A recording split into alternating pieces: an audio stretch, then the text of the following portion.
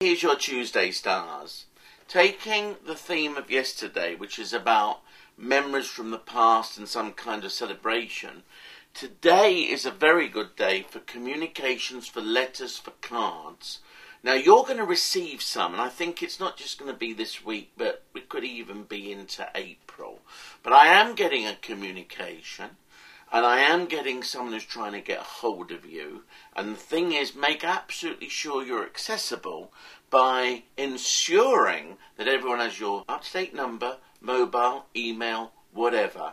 I need someone to get through to you. And they're trying now.